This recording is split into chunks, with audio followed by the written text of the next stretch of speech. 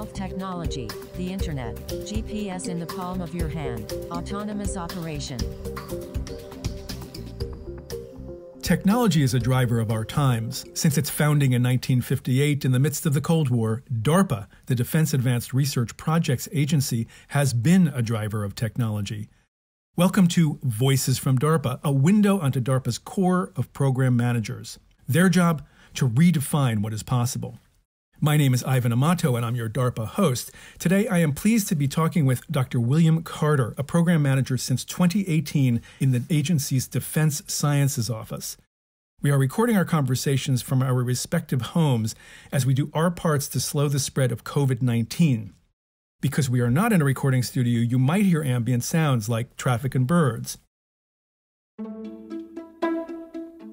Prior to arriving at DARPA 2 years ago, Bill, as I will refer to him here, was the director of the Materials and Microsystems Laboratory at HRL Laboratories, which was founded in 1948 by the famed billionaire Howard Hughes. In Bill's role at HRL, he focused on new materials for 3D printing, including high-strength metals and ceramics, mechanical systems for the stabilization of platforms, like ones you might find in space, scalable approaches to high-performance anti-fouling and nanomaterial coatings, and micro-electromechanical systems, or MEMS, for position, navigation, and timing applications. Earning his PhD in applied physics in 1997 from Harvard University, Bill's background also includes material science and mechanics, and he has more than 15 years of experience managing government and industrial materials research programs. And here's an accomplishment that reflects Bill's knack for innovation. So far, he has accumulated some 101 issued patents, covering new materials and devices for automotive and aerospace applications, and now he is contributing his drive for innovation at DARPA. William Carter, Bill, thanks for joining me in this conversation. Great to be here. So first, in the interest of transparency, I should let you know that I am a huge fan of material science, which I consider to be an underappreciated foundation of essentially the entire history of technology. So I'm looking forward to hearing how you are taking materials research in new and at times spectacularly fast directions in the programs you are running here at DARPA. And we'll get to that in a bit. But first, I would like to know something about the influences and experiences in your life that turned you first toward physics, and from there into materials-centric R&D in industry and the government. First, I'm really thrilled that you're a fan of material science. I think it's one of the most exciting disciplines. It's very interdisciplinary, and it brings folks together from all sorts of different perspectives. And of course, we all have an innate feel for materials, these engineered or natural materials that make up our world and allow us to navigate it. In terms of my background, it probably doesn't hurt that I grew up around the world of Los Alamos, New Mexico. My father was a physicist at the lab, and my mother was a very adventurous person. She was a nurse by background for the Pueblos and the Native Americans in the area. And so I grew up around not only this environment of science in the public interest, in the national interest, as well as a wonderful adventurous spirit. I can remember when I was probably 7 or 8, I was gifted a telescope, and the skies in New Mexico are spectacular. And just sitting there, wondering and exploring with that telescope, I think really ignited the desire to go into science for me, and certainly didn't hurt that it was in the family. Wonderful. And let's see, in terms of how I got into material-centric R&D and engagement with the government. So I had the opportunity, and this is, I don't take the opportunity for granted, to do summer jobs at the laboratory. And one of those laboratory jobs, summer jobs, was with Dr. David Schifferl at Los Alamos. And he was doing material science at ultra-high pressures and high temperatures in diamond anvil cells. And so in high school and through college, I was doing real science. And that connected me with the team at Harvard that I joined. And the team at Harvard, of course, allowed me to look at material science in a different way. I went to the Naval Research Lab and actually switched fields, still material-centric, but went from solid-state kinetics and phase transformations into surface science. And from NRL... Again, and that stands for Naval Research Lab, for those who are not that familiar with the acronym. Right. The Naval Research Lab, of course, is the corporate research laboratory for the Navy and has that culture. And so it was a really natural transition for me to go to HRL, which was, of course, connected to the Hughes aircraft company, as you mentioned, and now is co-owned by Boeing and General Motors. And that's essentially where my connection to materials for cars and airplanes came from. Well, so that gets me to the next question I have, which is, and I usually ask this of those who join me in these conversations, it's the how did I get to DARPA story. So I know that HRL has extensive and historic connections with DARPA, but what specifically was your connection there that ended up getting you to DARPA?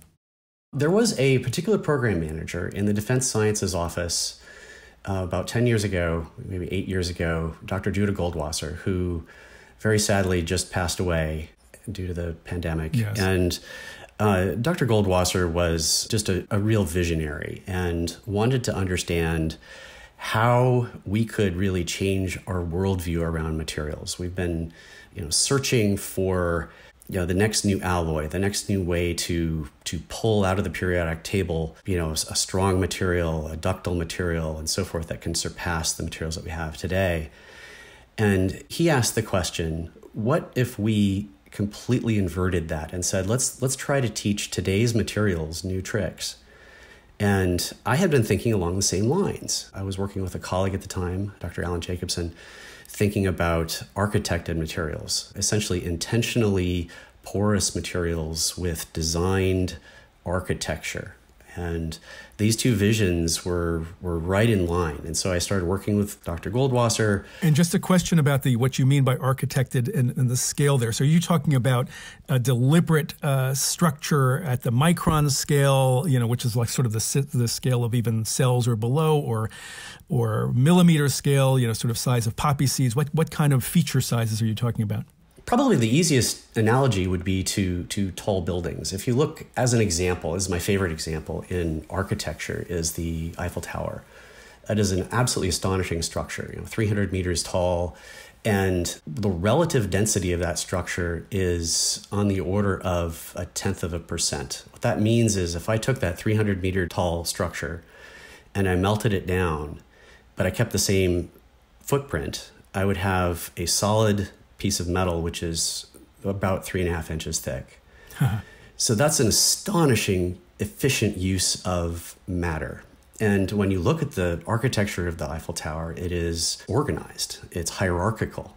You've got, of course, the very familiar swooping structure, but then when you zoom in, you see that it is a truss that is composed itself of trusses, and each of those trusses are composed of a third layer of trusses in some cases.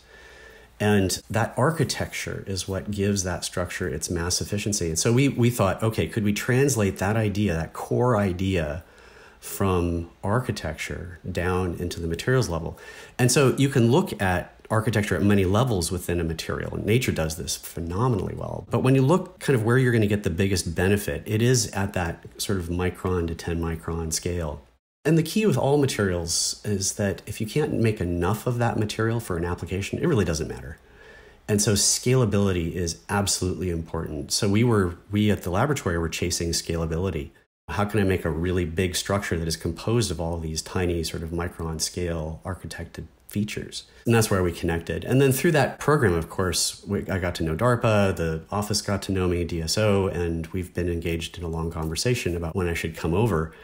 And, I felt like I had really done what I could at HRL to certainly explore all the career options there, but also to make an impact in different ways, from a scientific perspective, personnel, management, business, engaging with our LLC members at the time, Boeing and General Motors.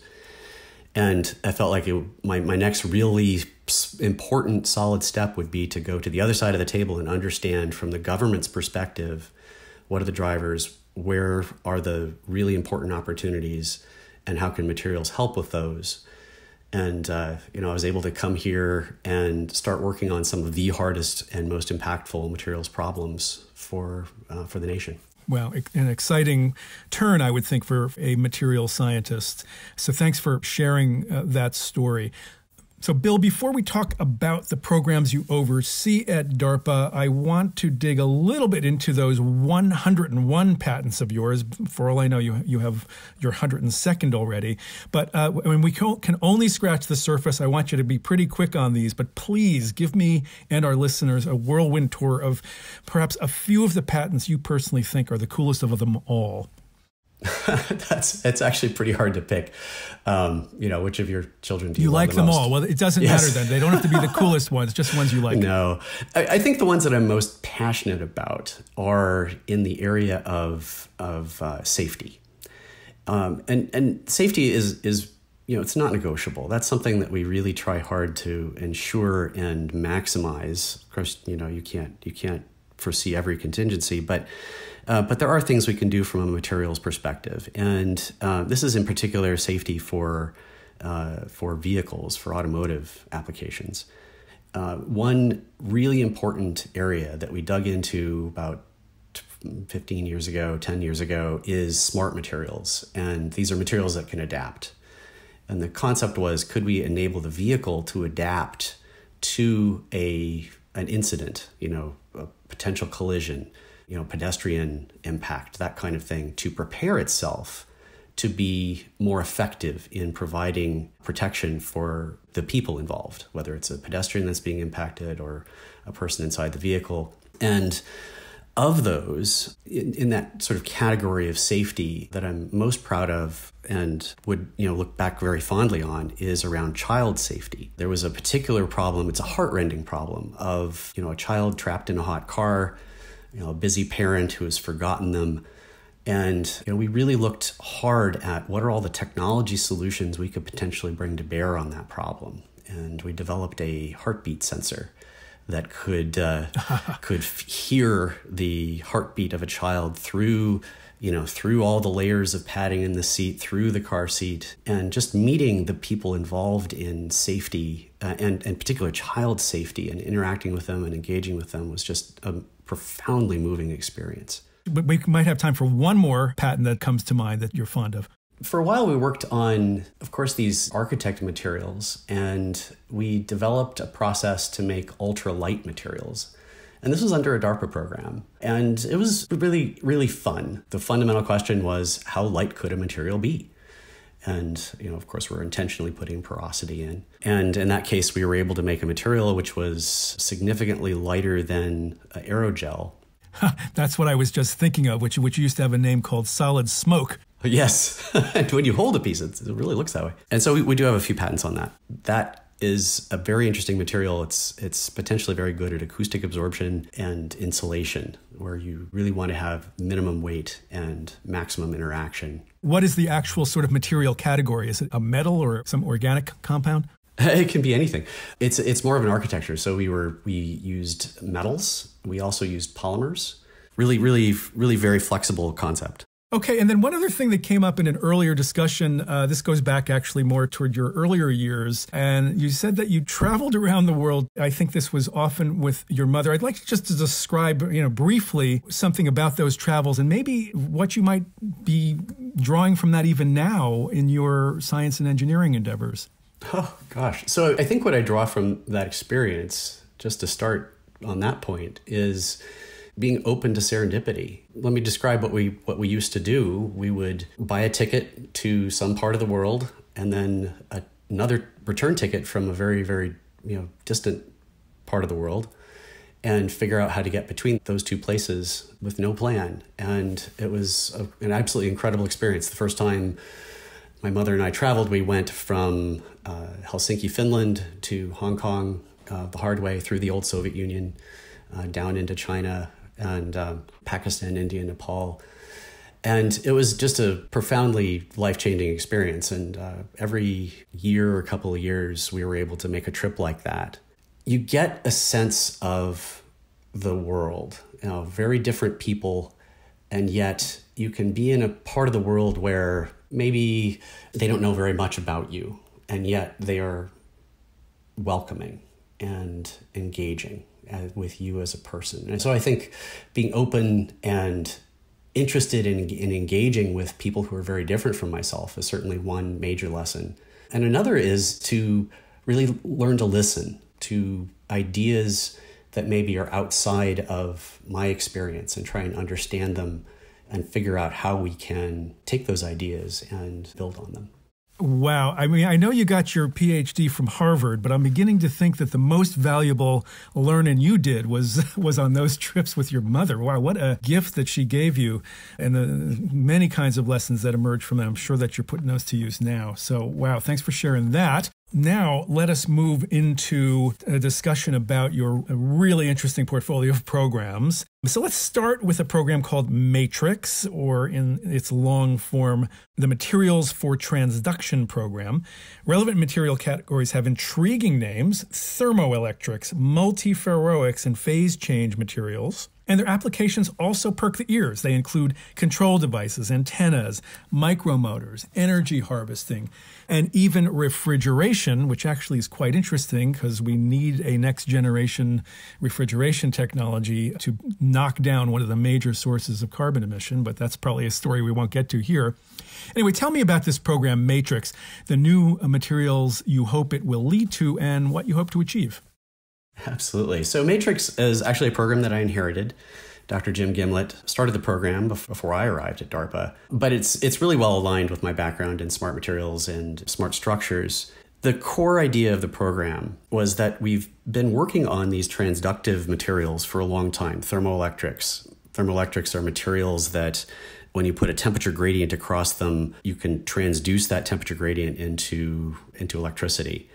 There's other materials that you mentioned, phase change materials, multiferroics. They all do this sort of transductive process. And the frustration in the community for a long time has been, why have these materials not been as impactful as we would like them to be?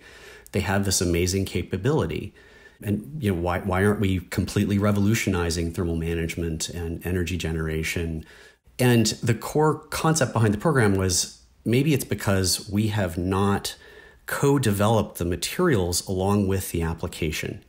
And you really do need to do that. You need to think about what the application is trying to do, provide, and specifically, provide, say, a few hundred watts for a forward operating base so that devices can be recharged, and to do so at significantly lower masses, size, weight, and power kind of metrics than what we can do today with, a generator that you might find at Home Depot.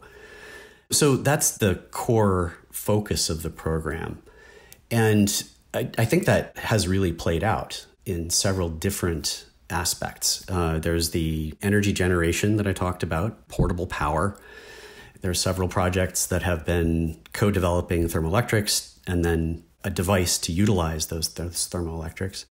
Just take me through one or two examples that some of the performers are working on, that is to say the research groups that are on contract on the Matrix program, to give listeners a sense of in fact, what would such a material look like, and what would sort of the signal from the environment be that gets transduced into something else that is useful?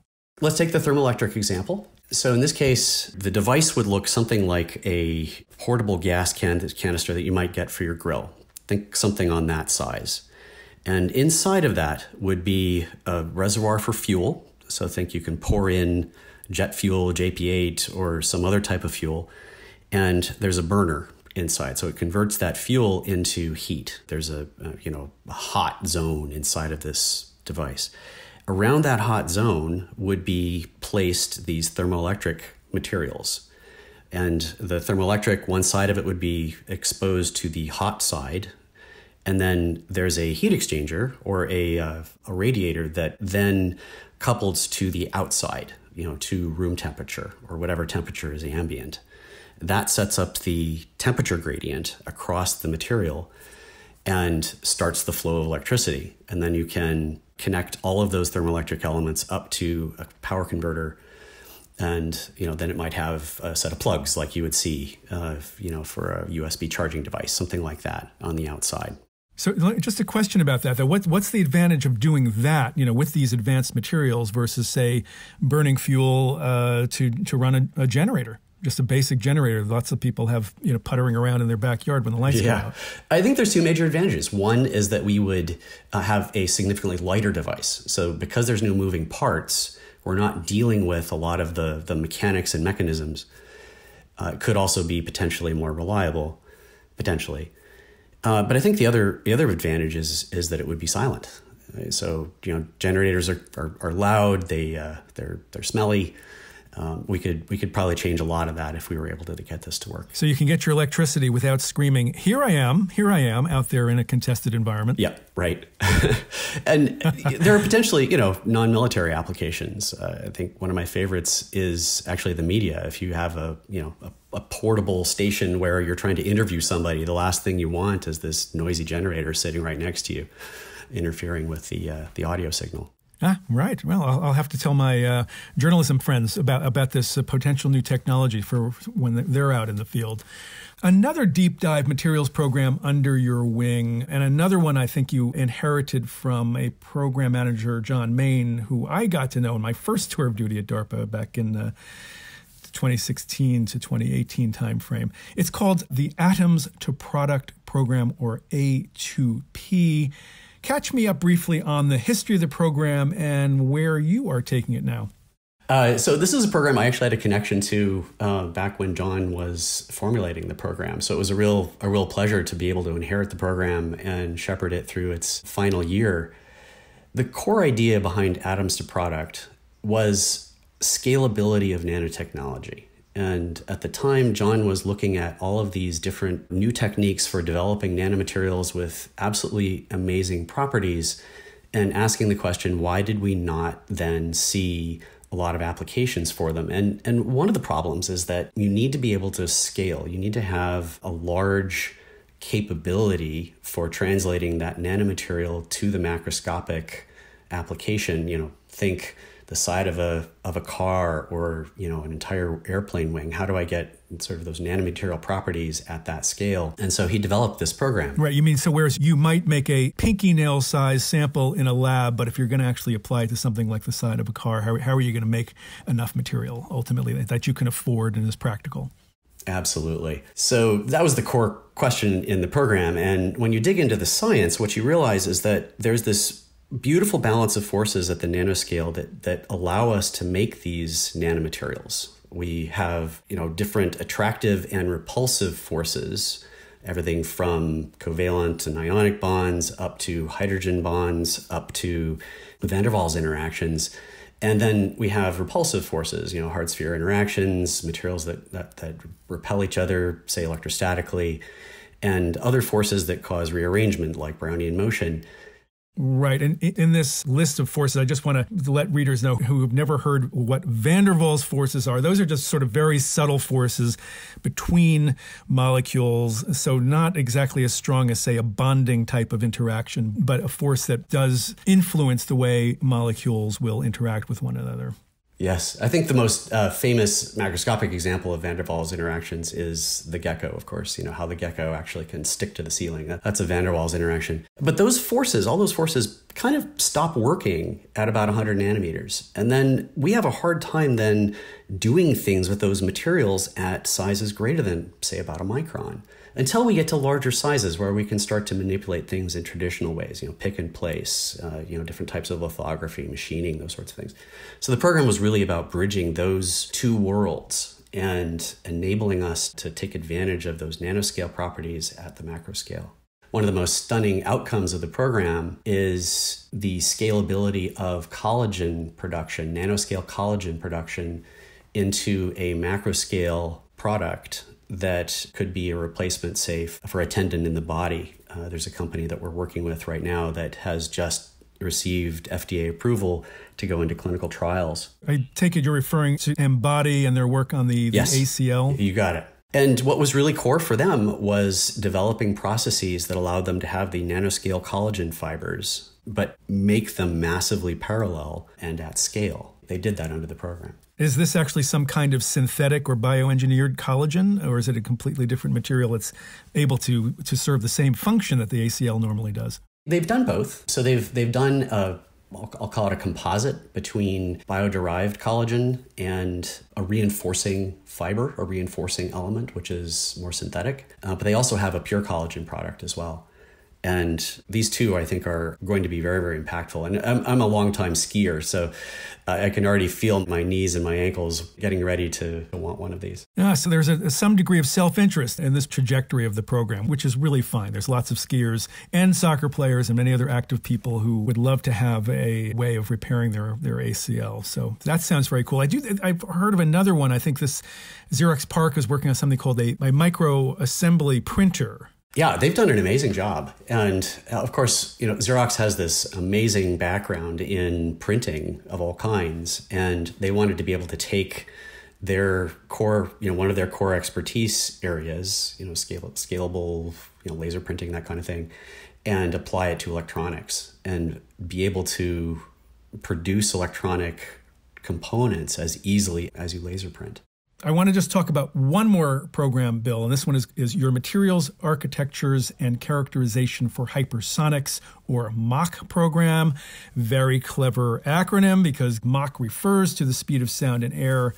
But that hypersonic word in the program title indicates that you're working on materials for vehicles intended to travel at least 5 times the speed of sound, maybe 10, maybe even tens of times the speed of sound.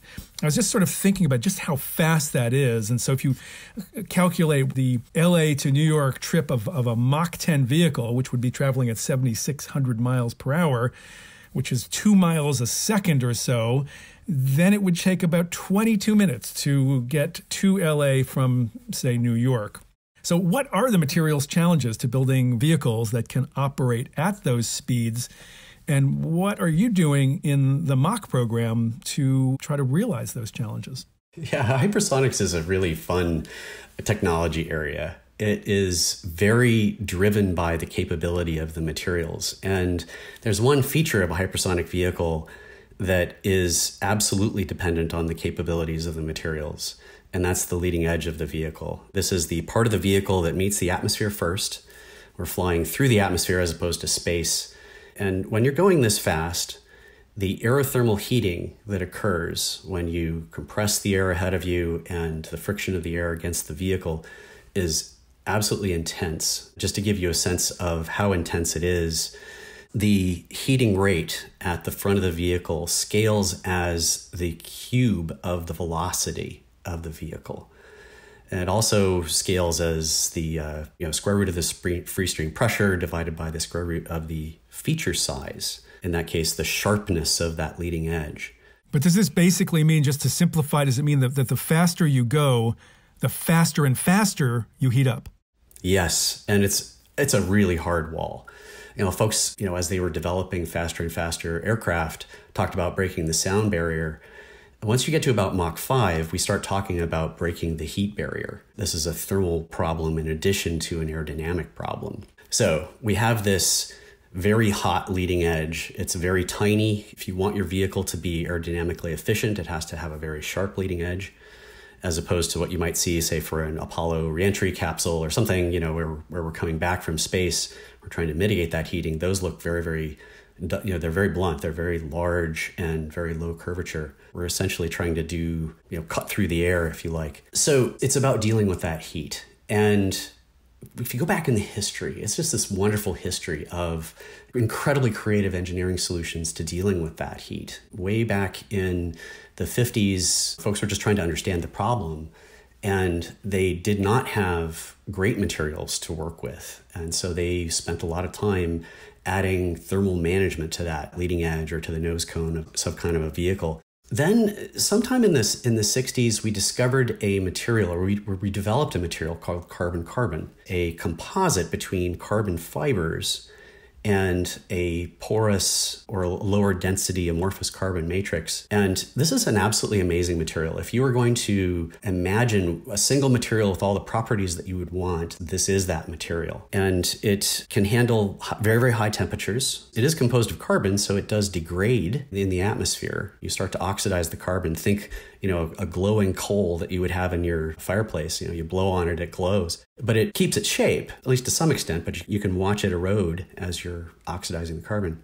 that material took us a long way, and been using it in a variety of applications for leading edges, the leading edge of the shuttle. When you look at the nose and the wing, the black parts of that are all carbon-carbon. It's again, a really good material, but it only takes you so far. That velocity cubed, that's a hard heat wall. So what happens when you hit that wall, when you start to hit somewhere around, 2200 C, 300 or 400 watts per square centimeter, then what happens is the carbon starts to burn and that leading edge starts to blunt. And the aerodynamic efficiency of the vehicle drops. So you're not able to then have as much range or maneuverability as you would like. And so we're trying to solve that problem, is how do we have a leading edge which doesn't change shape and also can take even greater heat. And we've gone back to that history, the pre-carbon history, and said, okay, we have new ways of handling heat now. You look at the turbine engine industry, you look at the power electronics industry, they're starting to deal with heat fluxes that are on this order. Let's see if we can translate some of their solutions over into new high temperature materials that we can produce in net shape with complex internal architectures, going back to our architecture discussion, that can allow us to have the structure, the strength and stiffness that we need, as well as imbue them with thermal management capability. So, think heat exchangers, transpiration, phase change, that sort of thing. I love the way you described all that, because it really helped me appreciate the role that materials will play in the future of hypersonic vehicles, technologies, weapons, in the sense that there are other huge challenges. Just let's think about propulsion. Yes. But materials will have certainly an important role in, I guess, how long of a flight any particular kind of vehicle might be expected to withstand. And then, of course, that has all kinds of, I guess, tactical and strategic consequences. And then it all fascinatingly comes down to the way you put atoms together, ultimately. It's an interesting continuum there. Indeed. It's a wonderful materials problem. I mean, the community that I'm working with is really just energized. This is a really hard problem, and they're bringing a whole variety of potential new solutions and making great progress. We're about roughly a year into the program, and already showing results. We're developing, again, these sort of new materials as well as these new thermal architectures. Now, how many performers do you have on this? We have nine performers plus partners on the government side. Hopkins APL is a standout partner for us in being able to connect the materials developments with platform performance. Just the fact that you said that there were 9 performer groups, that reminds me of one of the things about DARPA that I find amazing in the projects, in that a project like this, like MACH, that brings together a number of different performers, different research groups, it's sort of a way that an R&D community and an innovation community gets created by way of the existence of the project itself, right? Yes, absolutely. Bill, before we leave MACH, as we're getting into the sort of the tail end of our discussion, were there any other things about that program or about hypersonic technology that you'd like to share? I just wanted to mention there was one vehicle in the deep dark past called the Boost Glide Reentry Vehicle, which flew a year before I was born, and had one of these types of technologies on it. So this is very much back to the future. It had a nickel nose cone, which was cooled using transpiring water, and it had a few, like 20 or 30 kilograms of water on board to help it survive. Amazing, though, because what that means is that the engineers were stealing from the plant world, yes, right? Because trees rely on transpiration to bring water up from the roots all the way up to the tops of their canopy. So I'm happy to hear that engineers are honoring the brilliance of biology to bring into something even like hypersonics technology. That is so cool to hear. And I guess just one more question. Is there anything that didn't come up during our conversation? Are you appalled at me for not asking a question that I absolutely should have? And if there is a question like that, let me know what it is, and then you answer it. If I was going to just add one thing to our conversation, it's that I have absolutely unbounded optimism about the potential for science to solve today's most important problems. And I think material science can contribute. There's a feeling that we've been at material science almost for the history of our species, and we've unlocked as much of the periodic table as we can potentially unlock. I don't think that's true at all. I think we have barely scratched the surface. We've looked at the problem from one perspective. How do we put atoms together? We've tried to look at it from another perspective. How do we have an application drive our the performance of the material that we would like to produce? There's a whole new world of certainly artificial intelligence, machine learning. These new tools can be applied to that very old problem, and I believe we will find profoundly impactful new solutions. That's one. And I think the other is really about people. I feel material science is a wonderful field. It brings people together from chemistry, physics, engineering, the end user community, all the different engineering disciplines, electrical engineering, mechanical engineering, and so forth. And I think we have a whole new opportunity to rethink this field. So instead of having us all be in our different silos, we have, through some of these new tools, the ability to now get back together and work as a team. I just want to leave you with that message, that I really have unbounded optimism about the future of materials and the future capabilities that will come out, and the ability of those capabilities to solve some of our hardest problems. Well, we so badly need more and more optimism. So thank you for giving me that uplifting kind of finale. And I just have to say, I love the way you're thinking about the periodic table. Every material that ever was, is, or will be is sort of inherent in that. And yet what you say is we've only mined it in a very minor way. And so by bringing all this interdisciplinary sort of mindset to it, and all the new skills and the tools, we're just at the beginning of maybe bringing out materials that can solve a lot of our problems. And that is a very optimistic message to me. So I'm really happy that you're on it. You're on this task, Bill, and I think we're all better for it. Thanks, William Carter, Bill, as I've been calling you, for letting me and listeners in on what the future of materials and the advances in technology they enable might look like. So just thanks for this discussion. Absolutely. It's been a pleasure. Thank you so much. And thanks, listeners, for sharing this time with us. I hope you join us again for the next Voices from DARPA. Thanks also to Ben Sullivan for his partnership in producing this program. For more information about Dr. William Carter, the programs he runs in the agency's Defense Sciences Office, and the other breakthrough technologies DARPA is working on, visit darpa.mil. And for links that enable you to download this podcast, go to the Voices from DARPA page on DARPA's website.